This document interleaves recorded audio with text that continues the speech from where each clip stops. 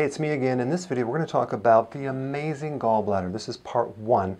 Instead of making a very long video, I'm going to make a bunch of short little videos so you can really get educated on this vitally important organ. And it is an organ, and it's not an unnecessary organ, and it's not an extra organ, because what bile does, bile is a substance that helps you extract nutrients from your food. It's stored in the gallbladder. The gallbladder is really just a sac, a storage sac. And so when you eat, it squeezes a certain amount of that substance into the small intestine, into the place where you digest all this food, and it starts extracting and breaking down certain nutrients. So without this gallbladder, you're always going to be deficient. Without bile, you'll always be deficient in the healthy fats that you need. So fat actually turns into small fat particles called essential fatty acids. Also, we extract vitamins from our fat, vitamin A, D, E, K1, K2, which are very, very essential. We'll get into that in a little bit.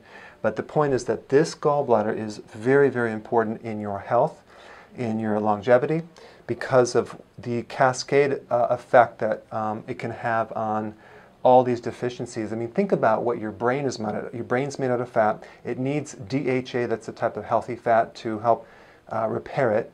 It needs the essential fatty acids for your nervous system, your cells, your eyes. Bile is essential in breaking down cholesterol to avoid gallstones. Bile is essential in absorbing really key nutrients that you really need. So basically 700,000 people a year have their gallbladders removed.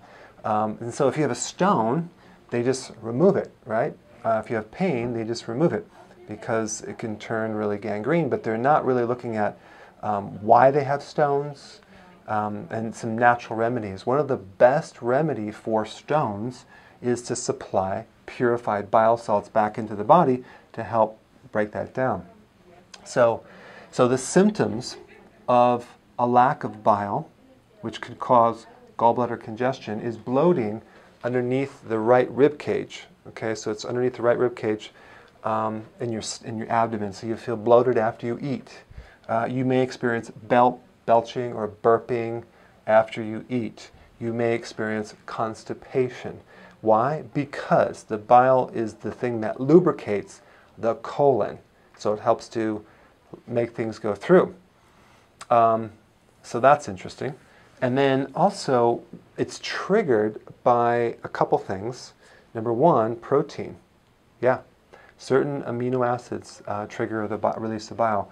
Also, saturated fats. Yep.